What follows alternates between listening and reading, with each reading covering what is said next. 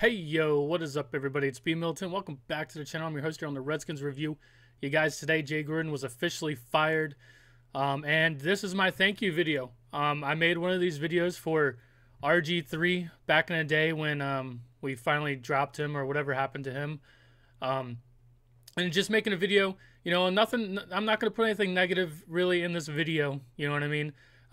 That's for a different place, a different time. We've already gone through, why Jay Gruden, is ultimately relieved of his duties and things like that. But that's not what this video is for. This video is just to say thank you. Thank you for your time and your service, and some decent memories. I mean, sure, we didn't get the results that we want, and that's ultimately what led us to be here. But if you just slow things down a bit, Jay Gruden wasn't the worst coach we could have had. You know what I mean? He's done things. He's the last couple of years we've had so many injuries, and for last year, I mean, what he did with the offensive line and what he did with all the injuries that we had last year to make us still somewhat reputable. I mean, I can't speak on it enough. It didn't happen this year, but he's actually gone out and he grinded, man, and unfortunately, I think the reason why we all like Jay Gruden is also his downfall as a head coach in the NFL. He's a likable guy. We like Jay Gruden. I like Jay Gruden. That's why I'm making this video. Thank you for your time, and thank you for putting up with Bruce Allen every day, and then still coming up here and talking to Redskins fans with a smile on your face, man. Trying to up, just always lighten the mood and make things seem better when you're like reading off a laundry list of injuries that we have. You know what I mean? It was definitely a different take at a coach that I've seen here in Washington in a long time. Just the way that he conducts himself, and yet again, like I'm saying, the reason that we all liked him was basically his downfall at the same time. He's a likable guy. We see Chris Thompson literally crying when he's thinking about Jay Gruden leaving, because Jay Gruden's kind of the one who believed in him and gave him his job and stuff like that. And that's also the issue, is like he believes in people like Colt McCoy. Jay Gruden wants to win his way. He wants to do things his way. Some of these things I applaud him for, coming in here and getting the job and saying, hey, you know what, RG3 is just not the guy. Maybe he's not an NFL quarterback. Maybe you need to come to terms with that, and we need to move on in a different direction. He stood up to Bruce Allen and the organization. He's done that a couple of times, and right now we're faulting him for it. You know what I mean? There's things that he did that we don't love, like sitting Adrian Peterson the first week of the season. He did things that we don't love, but at least he stood up and kind of stuck it to the organization and people who are telling him how to run his team. At least he stuck by his guns, you know what I mean? And good luck to him in the future. No ill will towards Jay Gruden. I personally don't think, he did a good enough job at being a head coach. I think he's a pretty damn good, passing coordinator when you're speaking about the offense. It's not really my forte. I'm more of like an old school. I want to see a running back, dictate the game and then play solid defense and win that way. So like I said, it's been a good change up. It's been a ride to see what a good passing offense can look like.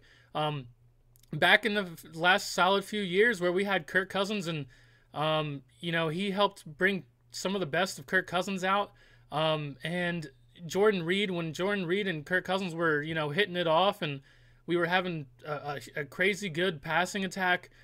Still didn't run the ball very well at those times. But still, like, it's crazy to see us in that sort of offense. That's not what I grew up watching. That's not what I kind of really feel like the direction we should go in. But like I said, it's been a breath of fresh air.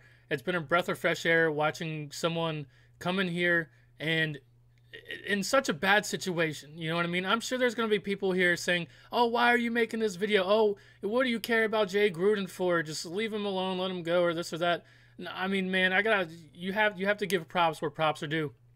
He came in here and a team that was just really just had no identity, going up and down. Just we're bad one year, we're just okay the next year, this or that. There was a few solid years here where we knew, like, hey, we're going to be able to pass the ball. We're going to be able to score something on offense. Sure, our defense still sucked, you know what I mean? But that's not Jay Gruden's forte, this or that, you know. He made us reputable at certain times. There's been some solid moments and some solid memories with him here. You can't just deny that. And the things that he's had to, the situation that he was put in to come here, sure, he accepted a job. Sure, he wanted the job.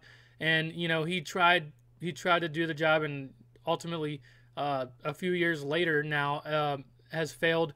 But you have to think about this organization and what they've done, the crazy Bruce Allen running things, you know, letting the Kirk Cousins debacle, letting our quarterback walk, you know, bringing in Alex Smith, he breaks his leg, you know, mortgaging our future on RG3, and he had to come into that where we didn't have draft picks and yada yada yada yada, like just over and over. Well, I mean, he didn't, the trickle down effect of, you know, missing out on draft picks and stuff like that, just the dysfunction that he had to come in here and deal with, I think ultimately deserves at least some sort of thank you, you know, for actually attempting to try. Who else are we going to find that's actually going to try? You know, now we're going to turn things over to Bill Callahan. You know, I don't really know much about Bill Callahan, honestly. I don't. I understand that he was a coach for the Raiders. That doesn't do much for me. You know what I mean? Doesn't ring a bell for me. Don't know when he was. I'll have to look this up. I guess I'm ignorant to when Bill Callahan was a coach for the Raiders, but I don't know how long ago it was. But the Raiders haven't been very good in a long time. So, you know, turning the keys over to Bill Callahan isn't, you know, really doing much for me. But even on ESPN, they've reported that, you know, there's reports that we're looking at our offensive coordinator for possibly the head coaching job next year. So that's a little bit better news. It ultimately, you know, the person, if you want to sit here and say something bad about Jay Gruden, which I've done myself, but that's not what we're going here in this video, you need to look up at who hired Jay Gruden, and that's Dan Snyder and Bruce Allen. You need to direct your, you know, deflect all the negative comments about Jay Gruden on this video. We can make a whole nother video and we can do that and whatnot, but that's not what this video is about. But you can direct all that stuff to Bruce Allen, who's still here, who, I don't know what his record is since he's been here, but it's hilarious that Bruce Allen let Kirk Cousins go because he wasn't winning enough or whatever, and his record was whatever the record was. But it's like, well, what's your record, Bruce Allen? You know, you're gonna sit here and tell this guy he's not good enough. What's your record? It's worse. You know what I mean? So we're not in a good spot right now. Jay Gruden ultimately had to go. We can talk about that in another video. But I don't know, man. I was hoping things were going to work out with Jay Gruden. I really was. I was a Jay Gruden guy. I liked the guy. You know, I just wanted the Redskins to do the right thing for once, find a good coach and, you know, hang on to him and don't just, you know, sit here and have to fire people and stuff. And now we're back to doing that same old stuff. Partially, you know, it's part of this is Jay Gruden's fault. All I'm saying is, man, you have to think about what this guy did with the limited resources, with Jordan Reed never being able to play, with people getting hurt all the time. You know, and not even that, I'm not even making that much of an excuse for Jay Gruden, because I have a feeling some of this has something to do with how Jay Gruden coaches, you know, and does warm-ups and stuff like that. I think some of that's on him. That's why there can't be enough coincidence that so many people have been hurt, and it can't come back to how you run your program. So, you know, ultimately, that's why he's gone. But wish him the best. I'm sure he'll find another job, maybe even with his brother or whatever. You know, he's not going to be hurting for a job. He had 6 years here. It just, you know, as much as I want to talk about how hard of a job he had, you still had 6 years to do something. and you didn't get the job done. That's on him. So wish him the best. Let me know what you guys think Jay Gruden's best memory was here in Washington. Whether it's the, twisting of the nipples of, who is it? The wide receiver. I don't know why he's Deshaun Jackson. Stuff like that. What is your most fondest memory of the Jay Gruden era?